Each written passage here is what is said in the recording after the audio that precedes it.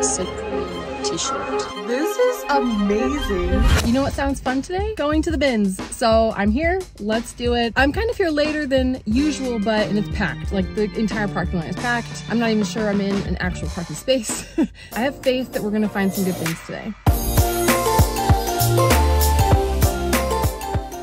First up, I found some Twisted X men's chukka boots. These had a lot of discoloration though and water damage, so I did pass, but this is a brand to look out for, so if you find them in good condition, they're worth picking up. This is a Kipling bag, and it was missing its trademark little monkey stuffed animal keychain that's usually on it, but even without it, I thought it would sell for, I don't know, maybe 15, 20 bucks.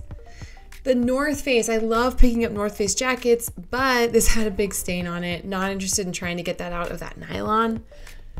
Hannah Anderson is a pretty good kids brand. Again, we're at the bin, so we're paying like $1, so I did pick this up. It was in really good condition, and I figured I could sell it for 15 to 20.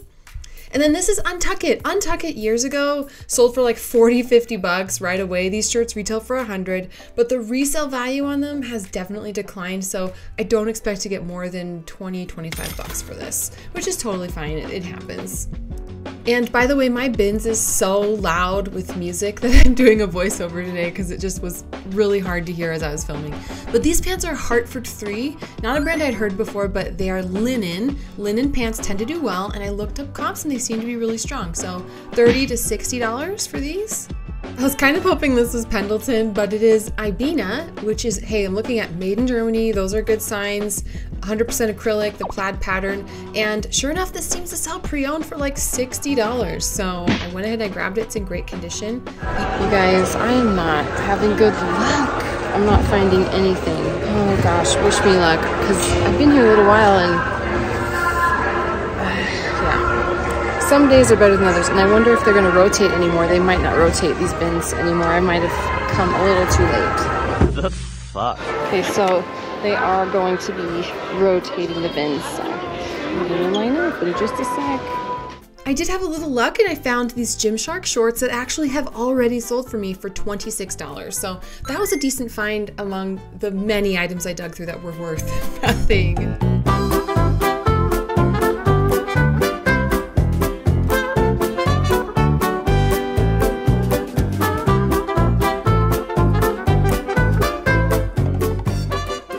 Got a little lucky with the fresh bins. Zaya Active leggings do pretty well for me, 30 bucks. And then Giorgio Armani trousers. I don't know what these will sell for. Giorgio Armani is so hit or miss, but maybe they'll sell well. So apparently in one of the fresh bins I was digging in, someone found a Supreme t-shirt.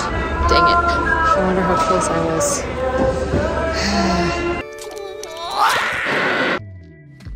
This North Face cardigan actually already sold for me for $21, so not a ton of money, but it had this little tie that was attached to it. North Face is just one of those consistent bread and butter brands that I love because it always very consistently sells for me.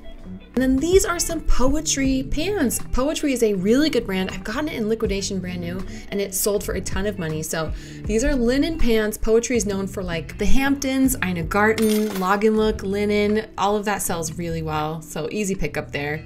And this is for educational purposes. I thought for a sec this was Lulu, but no, it is CRZ Yoga, which has that logo. It's an Amazon dupe brand, so don't be fooled. But one of the finds of the day was this Free People thermal. And the reason that it is a super cool find is because of these sleeves with the buttons. This is a rare shirt. Okay, so just for fun, this is that Free People button cuff thermal. These are super sought after and they're more rare. So whenever you find this style of Free People with like the zip cuffs or the statement sleeves or the button cuffs or whatever, they tend to sell really well. This top is more rare, and the comps I'm seeing, I see one listed on Poshmark for like $150. I don't think it'll sell for that, but I do see some sold listings around $70 to $80, up to $100 if it's in good condition. So I think it's really cute, and I was so excited to find this. This could be the find of the day. Actually, there was one other that was slightly better than this one. I've been wanting to dive deeper into my family tree and my roots, and that's why I partnered with MyHeritage today. Not only are we mapping my family tree, but I sent in a DNA sample to get my ethnicity estimate. They send you a kit in the mail, and all you have to do is take a couple swabs, make sure you get them in your mouth really well, you ship it off, and you wait for your results. My results came in today, actually, and I opened them up and saw I am 96.7% English, and 3.3% Finnish. With just a click of a button, I was able to add a bunch of names to my family tree thanks to MyHeritage. And I even uploaded a picture of my grandfather and grandmother. It's one that I keep in my office and I look at often. I uploaded those photos to MyHeritage and I was able to color correct them, enhance them, and animate them, which was so meaningful to me because it helps me feel so much more connected. I never knew him in life. He passed away before I was born, but I've always wanted to feel connected to my grandfather especially, and it was so cool to do that. Use the link in my description and use code HUSTLE to get free shipping on your own DNA kit from MyHeritage. Thank you again to MyHeritage for sponsoring this portion of the video, and now let's get back into it.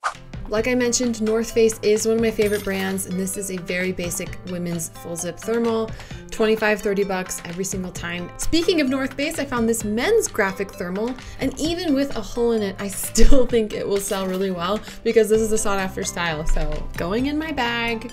And then 3, and it's true, another North Face. This is like a short sleeve sweatshirt. This actually already sold as well. It sold for $14 plus shipping, which isn't bad, but not great. And then I spoke too soon. 4, and it's true, another North Face hoodie. Again, all of these will sell for, I don't know, 20 bucks, but that's not bad when I'm paying just a few dollars for everything in this bag. This is Athleta, and this is another just bread and butter brand I find a lot. It's an activewear brand, and I'm checking, you'll see, the interior tag to make sure that it is more recent. The older stuff doesn't sell as well, but if it's from the last 4 years or so, it should do great. And this is more recent, so I think this will sell. Okay, this is that. I'm sorry, I'm just wearing sweatpants. Again with the sweatpants. But this is that Athleta sweater, and it's really cute, but it's just too short. My fellow long torsoed friends feel my pain, and long arms. I have very long arms and a long torso, so a lot of these sweaters don't fit me super great, but it is cute and it is a more recent style, and I think it will sell really well, but it needs to be ironed a little bit, but yeah, still it's cute and it'll sell fantastic. I love selling Athleta. Maybe 20–25 bucks for this. Another great brand, Soft Surroundings, especially in a larger size, 3X. This should sell great. This is like another thermal, loose fit, tunic style. I really do love selling this brand. It's a very consistent seller for me. I don't often pick up Urban Outfitters, but I was getting a little desperate at this point. It had been 3 hours. And Free People is sold at Urban Outfitters, so I figured, you know, maybe their basic Sherpa full zips might do okay. So we're gonna clean this up and I will report back on if it has sold or if it hasn't. Guys, this is just, oh my gosh. Yuck. I have seen so much junk today. Oh, that's nasty. This Under Armour windbreaker, don't sleep on all of Under Armour. If it's more recent, it should sell well, and this actually already sold for me for $35. So super easy pickup. I do like this brand when it is more recent and when it's a full zip. Full zip always sells better than pullover. So yeah, super easy pickup that day. Okay, this is a Hunger Games tunic. I think it's a men's. If you guys want TJ to model this, you need to comment below, and if enough people comment, I will post a picture of him in this and him cosplaying Peeta Mellark. Let's go. This is 100% cashmere. When something is cashmere, I tend to just pick it up almost no matter what the brand is. So this is Iris and Ink, and I'm gonna grab it because cashmere sells. Here is where I found the find of the day, I think. This is the coolest, craziest Stevie Nicks style fluted sleeve white mock neck top. The brand is Solace London. The tag looked really nice. The interior tag looked nice. It felt really nice. And shockingly, there were no stains on it. There was like nothing on it. It was in really pristine condition, which for being something that's white fabric and at the bins and has been like tossed around and dug through. So after doing some research, I discovered that this originally retailed for $380. You know I have to try this on. Okay, I'm sorry. Look at this top. This is amazing. What? I think this is so cute, actually. I was like really skeptical when I picked it up. It feels really, really nice. It's a very like heavy texture, very finely knit, but it's got these amazing bell sleeves that have a slit. It's giving like Stevie Nicks. I love it. It's so amazing. But this is like a designer brand. Their dresses sell for a ton of money, hundreds of dollars, and I did find this top. It was sold out online. I couldn't find like the original listing for it, but I think it was originally $125 or maybe more. I do see someone has it listed on Poshmark for like $100. So I don't know know what this will actually sell for. I couldn't find a ton of comps, but I do think it will sell well and it's really cool. If I don't keep it myself, but where would I rock this outfit? I was thinking like a butterfly cosplay event. I don't know. We don't go fancy places via TJ, so maybe my next outing to Chick-fil-A. I don't know. But I do think it's amazing. Finally, after many hours, it was time to check out. I only ended up spending $40 on everything I got today.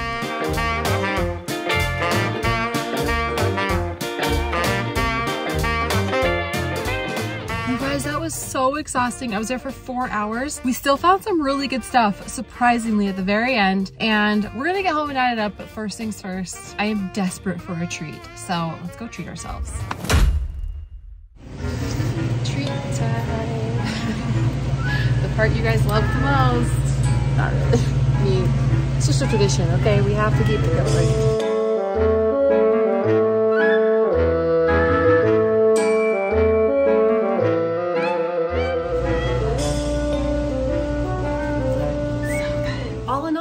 That brings us to over $700 in sales today from the bins. So what started as a not so great day ended up being a fantastic day. I'm so glad that I could take you guys along.